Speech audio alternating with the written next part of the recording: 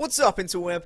RhyQuinn here, and welcome to the very last week for GBA Season 4 Weekly Recap. We're in week number 10, and we are starting things the way we finished. Shout out to Slurro and Super Gassy for filling in for us last week. Thank you very much. But we are back to what it should be, with myself and Adam from TNA TV.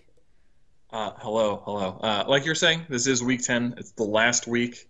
It's going to be people either playing for their playoff lives, playing to not be last in the league, or just not playing at all. And with that, we will move into the first battle that didn't happen, and that would be the Milwaukee Salzbucks versus the St. Louis Rampardos.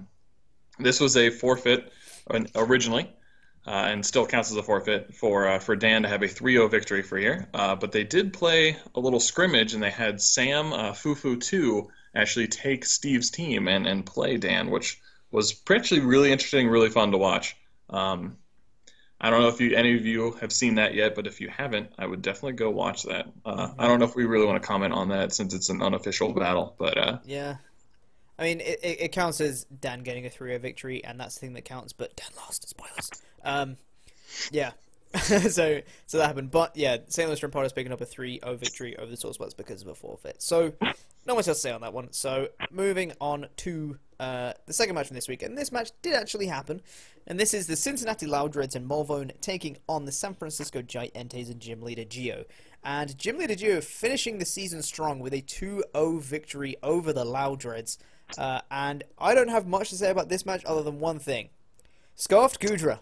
People were saying the entire season how much of a threat Weavile is and pushing for MVP and all that stuff. You know what can take it down? A Scarfed Gudra. Yeah, he used a Scarfed Gudra to outspeed Weavile. Malvone did not see it coming, and he just popped that thing with an outrage, and Weavile was down. Like, props to Gym Leader Gio for that. Aside from that, wasn't too much crazy stuff in this match other than one thing that I know Adam's gonna pick up on. you trying to take it from me again? Maybe a little bit. But I don't have too much else to add, so you go ahead, knock yourself out. I don't think anybody would ever see a Scarf Gudra coming, so I don't really blame Malvone at all. Exactly. The other thing that was very interesting was the fact that Gastrodon died to a burn, which, it's not that big of a deal, except for the burn happened because of Scald, which, if anyone knows, one of Gastrodon's ability is Storm Drain, which makes it immune to water-type moves. So it's very interesting that Gastrodon died to a Scald. He apparently brought a Sticky Hold one, which I thought was very interesting when I saw the stat line while we were recording. But like you said, a 2-0 victory for the Giants, and ending pretty strong. They actually came back really strongly towards the end of the season. It was too bad that they lost Week 9, or else they would have potentially kept their playoff hopes alive. But we'll move on to the next battle, which was a battle for who will not be last in the league. And that was against the Long Island Red Rockies versus the Pittsburgh Pirate Tatas. And that was a 3-0 victory for Nips and the Long Island Red Rockies.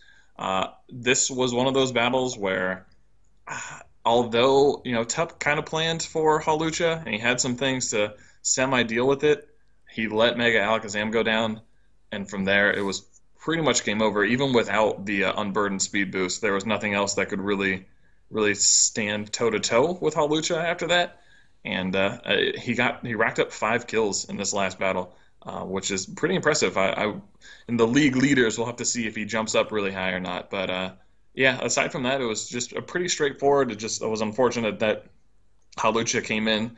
He got his moment, and he took advantage of it. Mm-hmm. And just one little mistake from Tup was that he brought in Hitmontop to try and get an Intimidate on Halucha when it was behind a substitute, which obviously didn't work. And Tup was just like, I need to get my head out of 4th gen mechanics. Yeah.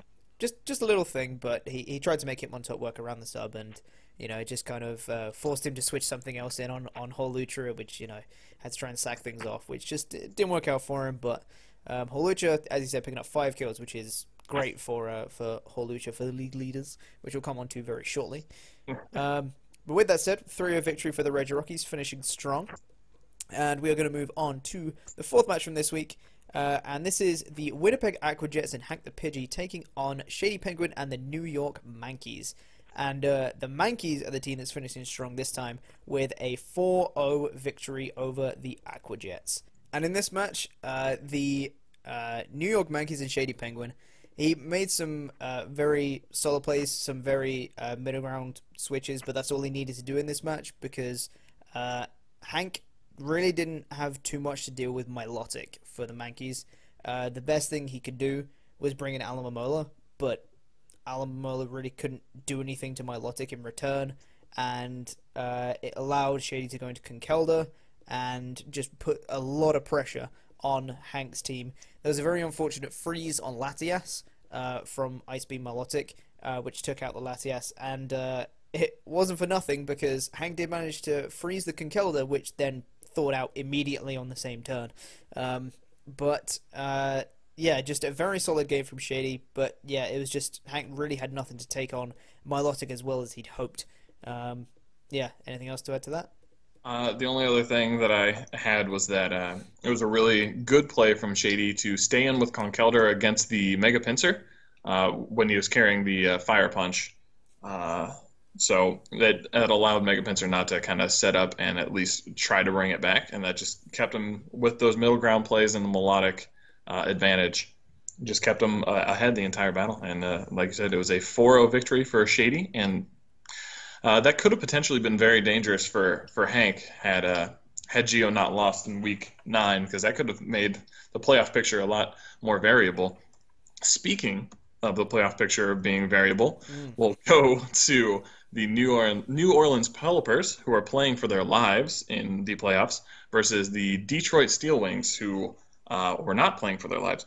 However, this battle kept getting pushed back and kept getting pushed back until the 4th of July, and then Crimson just forfeited because the time just never matched up.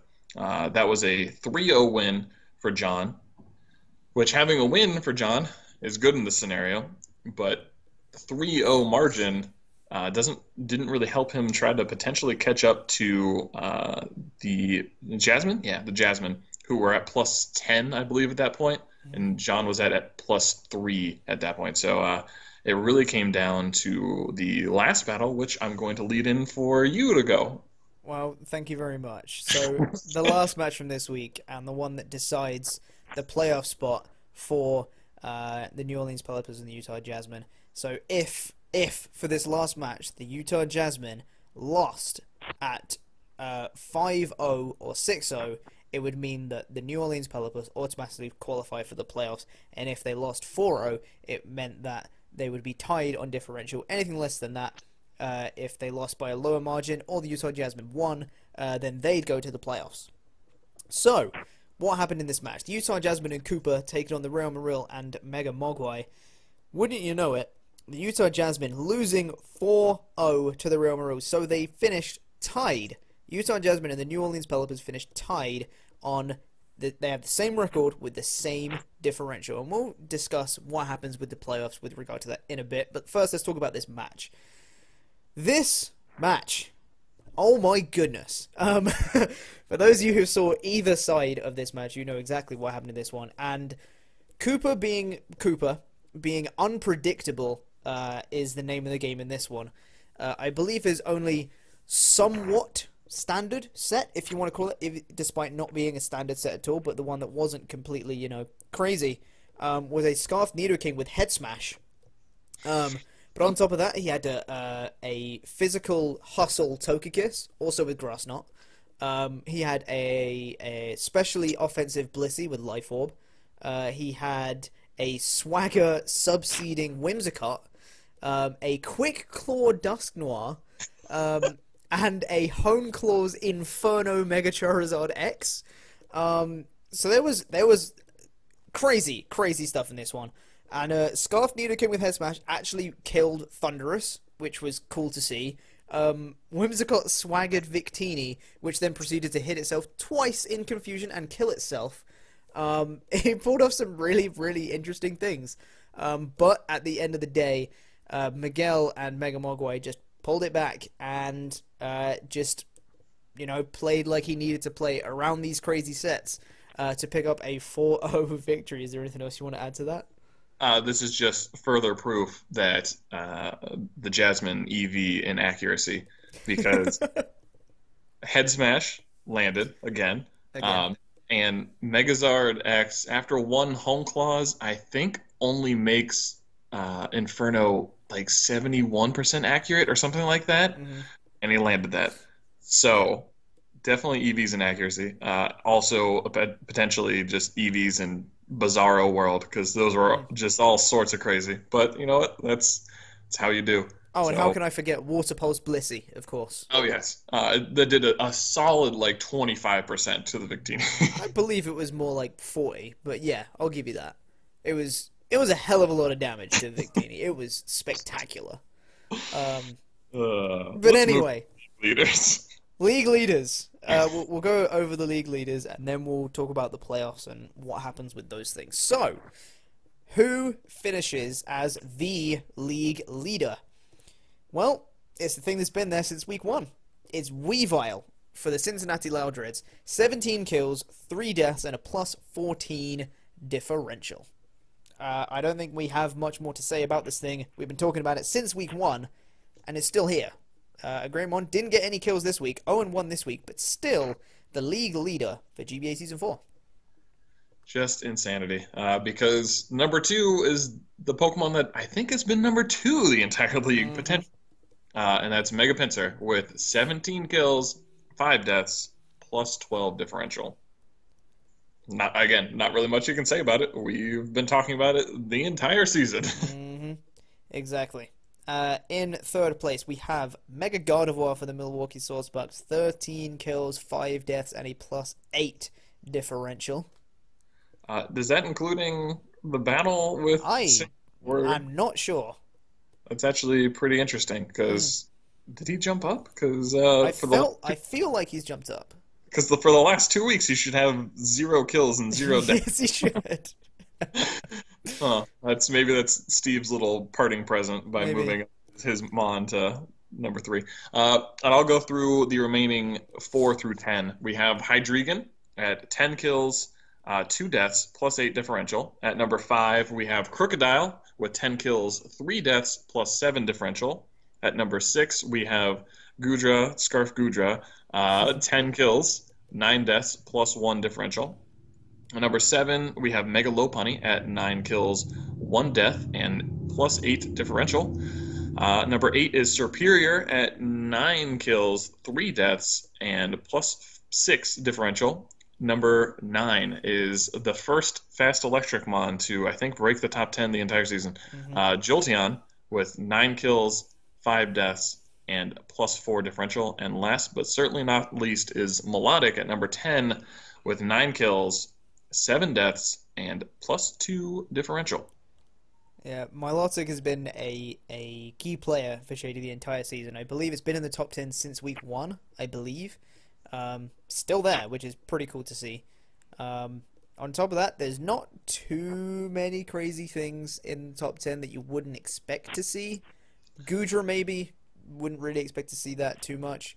But on top of that, there's not, the things that we saw at the start of the season. Chansey, Mega Sableye, things like that. But yeah, that's a very solid league leaders list, and Weavile being the cream of the crop in this one, and coming in at number 1. I was gonna say that it's interesting. Is this potentially the first week that Mega Sableye and or Mew, or not Mew, Chansey is not in the top 10?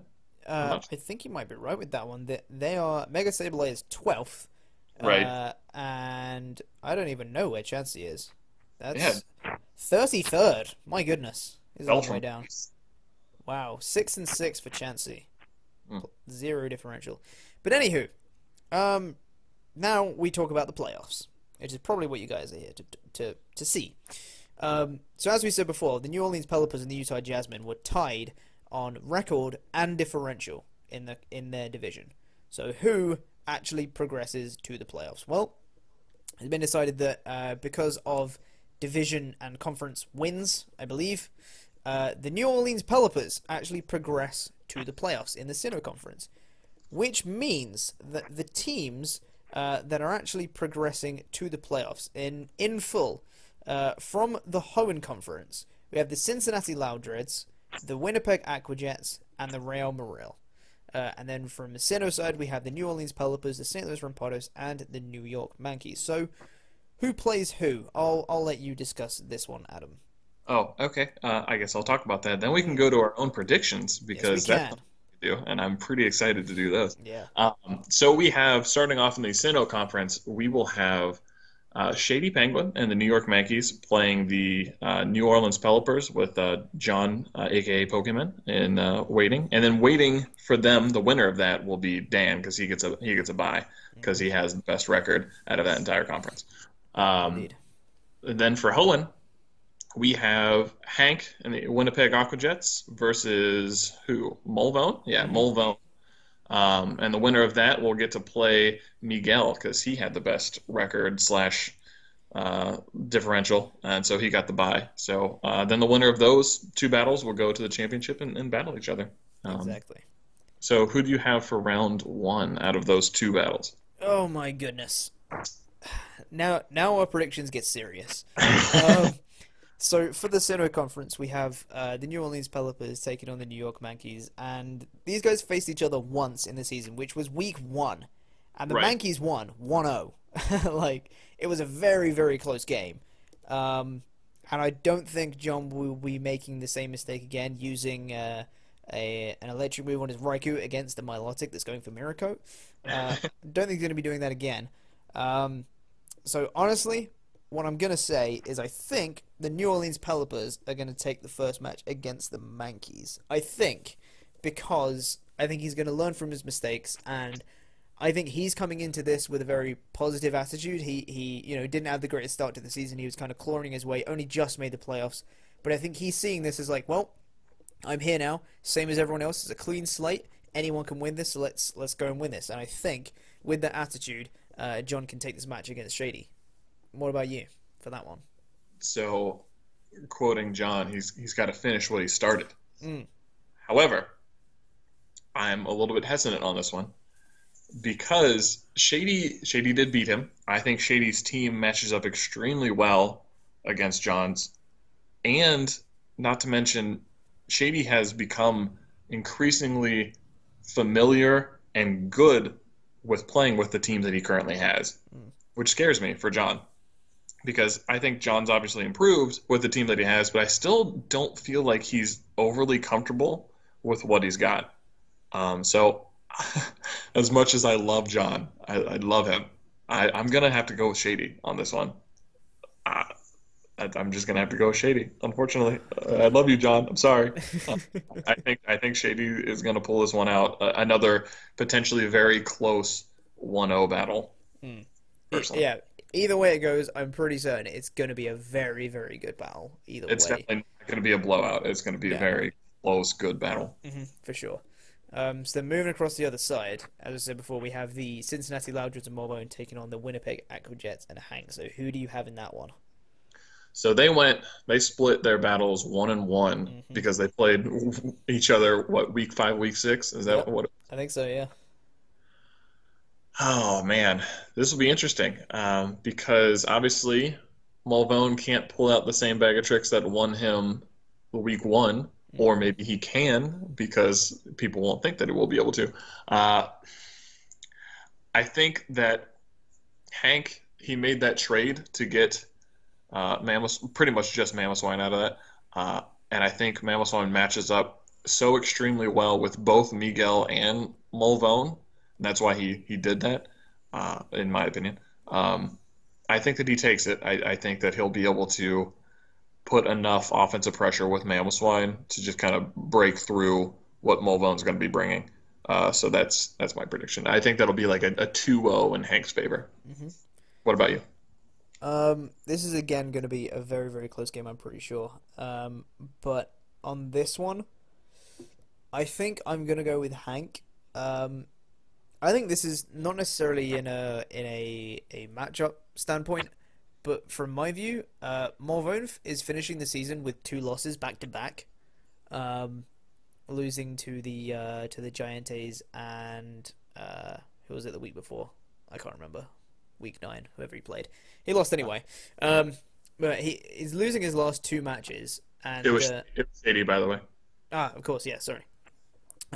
Yeah, losing to Shady and then to Geo in the last week. So he lost his last two matches in the regular season, and Hank is coming off a win. Sorry, no, he's not. He played Shady. What am I talking about? Hank is, I think, because Morvone had been so positive throughout the entire season. You know, before those two losses, he was 7-1. He only had that one loss, and then he came and lost his last two matches. He started very strong. I believe he had 5 matches undefeated at the start of the season, and then towards the end, he kind of fizzled out a little bit. If that carries on into the playoffs, I can really see Hank taking advantage of that and overcoming him. But it's going to be close. But I think I am going to go with Hank. I think that Morvone was a little bit of a wild card at the start of the season. People didn't really know what to expect from him, and he took advantage of that very well, getting those wins at the start of the season. But now people are becoming very familiar with his team and how he uses it, and I think Hank's going to be able to adapt to that and take the match. I think. I'll say this: my one leeriness / watch out for Hank is that, again, he did make this trade, so he has 2 new Mons, and I think he got them. He got to start using them either last week or maybe the week before. So that's a decently significant change to your team going into a playoff, which could maybe bite him in the butt because of the fact that he is less familiar with how his team's going to mesh together. But again, like I said, Mammoth matches up really well against his potential 2 opponents in the playoffs. So I can see why he did it. Yeah. All right then. And one last final prediction from you then. Who is going to win the playoffs? Who is going to be crowned as a Season 4 champion? Okay. So I'm predicting Shady to win against John. Then I'm predicting Dan to beat Shady because I think Dan just has Shady's number. I'm predicting Miguel to beat Hank after Hank beats Mulvone. And I predict Miguel to beat Dan because Mega Lopunny is just going to be almost too friggin' difficult for Dan to deal with. So I'm going to say Miguel. Alrighty. On my side then, I can actually see John beating Shady. And then I can actually see John defeating Dan and going to the final on that side. And on the other side, I can see Hank beating Morvone and then Miguel beating Hank. So then it would be a Miguel-John final, which could really go either way. But I think I'm going to come up with the same end result, and I'm going to say Miguel is going to be the Season 4 champion. I think. Those are very vague predictions and I haven't really thought about them too much, but that's my first impressions would be, I'd say Miguel. I mean, he was 9-1 in the season with a plus 33 differential. That's how it ended. So it's like, it's very hard to argue against Miguel at this point. So I will say this. Miguel's run has been eerily similar Yes, it has. to the GBA D-League Season 1, which, speaking of, there's a video for GBA D-League Season 2 that you guys should go check out. Totally. Nice plug. God, I'm good. Anyways, that ended in just heartbreak for Miguel because he lost his first round of the playoff. So it makes me a little bit nervous because it's so similar to how he was doing in the D League, but maybe he learned from his errors there. So we'll see. It'll be interesting. No matter what, the playoffs are ramping up to be really exciting because it's again the cream of the crop battling each other, and you guys should definitely stick around for those. I think what we try to do is have the playoff videos start on the GBA channel. Yes. And then they're uploaded to their respective YouTube content creators site. Wow, I just sounded really old there by saying site. Yeah, these playoffs are going to be absolutely fantastic, and I know we are going to have an extended week. It's been explained in an update video that I did on the channel earlier, but there's an extended week, so the matches aren't starting this Sunday. They're starting the Sunday after, but there is a load of content coming to the GBA channel itself between now and then. Just hyping up the playoffs, because the playoffs are going to be super duper hype. Let us know your predictions in the comments, by the way, of who you think is going to do what in the playoffs. You've heard the matchups, you've heard who's playing who, so give us your predictions. Who do you think is going to win in each match, and who do you think is going to walk out as the GBA Season 4 champion? I want some reasoning with it, because Yes. I always have a lot of fun reading why you guys think what you think, because it's you guys pick up on a lot of things that we don't, and it's awesome to read. So definitely put why you think who's going to win is going to win, because it's really fun to read. Exactly, yeah. But with that said, I believe that is going to wrap up the Week 10 recap, and with that, I think that's probably going to wrap up the weekly recaps for GBA Season 4. Probably. I know, emotional stuff. Thank you, Adam, for being awesome with these recaps. This was a lot of fun, man. I mean, I can't go against my natural state of being awesome, so you're welcome. I don't know why I said that. And thank you guys for watching not just this video, but for the entire season in the GBA. Thank you for watching all the videos. Obviously this is my first season as being an analyst and all that stuff. And yeah, it's been awesome to see your guys' feedback. So yeah, this isn't the end of me on the GBA channel, but this is the end of the weekly recaps for now. So thank you very much, guys, and I'll see you in another video very soon. Wait. What? He's been awesome. I've been Adam. You guys have also been awesome. See you later. You can't even do it right. You tried copying it, and you can't even do it right. I've been RhyQuinn, he's been Adam, and you've been awesome. Bye-bye.